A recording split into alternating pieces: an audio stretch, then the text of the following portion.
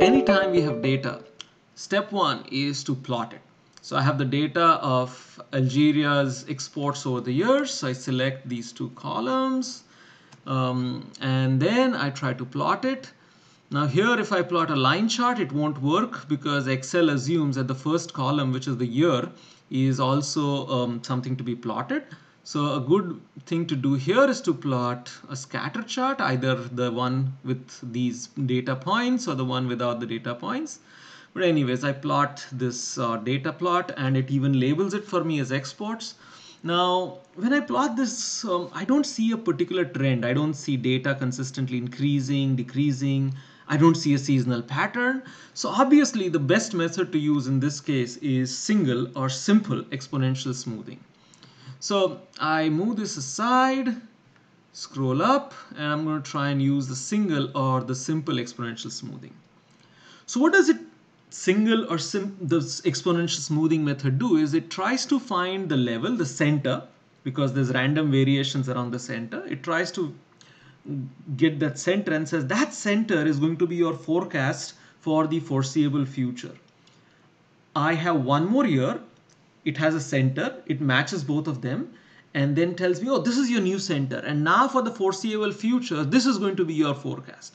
I give it some more new data, it has a center, the new data, it readjusts, and then keeps adjusting like that and telling me that that's my forecast for the foreseeable future. So the forecast here has a level component only, no trend, no season. And I need to start with an assumption. So I assume that the level is equal to this value, or I can start any other value also, and that the forecast is equal to level, whatever. Now the new level, there's a formula on the side that you can see here. The new level is equal to the value of alpha. So I first need to find or assume a value of alpha. We'll decide what's the best alpha for us in a bit.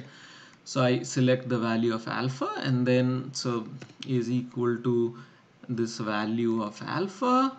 I fix it because I'm going to drag it down times the actual, which is the exports, plus 1 minus alpha again, and I fix it again, times the previous level.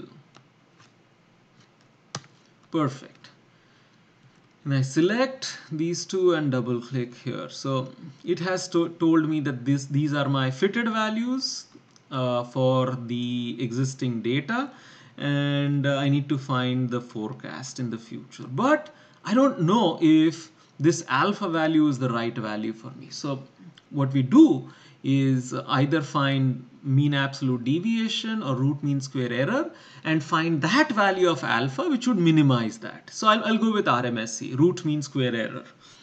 And to find root mean square error, I need the square error first. So I have the square error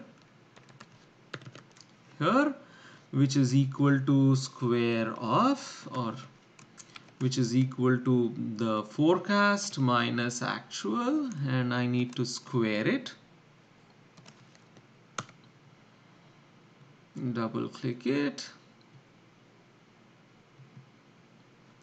and I need to find the root mean of the square error. So I find RMSE, which is equal to square root of the average of all these values. I don't select the first because that's a 0. You can, still it won't make a major difference. I should have put 2 parentheses, but anyways, it found the RMSE for me here. So once I have this RMSE, I need to minimize it. One way is to put different values, see which sort of minimizes it, and then decide what to do. But a better method is to use solver. So I go to data, solver, and okay. And I say that I want you to minimize I want you to minimize my RMSE, minimize it, and what can I change it? I'm going to allow you to change the alpha value, and that's it. And I'm going to say solve, and it solves it for me, and says my alpha should be 0.8395 or 0.84. That's the approximate, and my RMSE is 5.91. And so if I want to forecast the future, all I do, this is my forecast value. With this 22.4445 or 22.45. So what this is telling us that in the foreseeable future, Algeria's GDP exports are going to fluctuate around 22.45. That's a very that's what this method, simple or single exponential smoothing, is all about. And this method is useful when we only have random variations.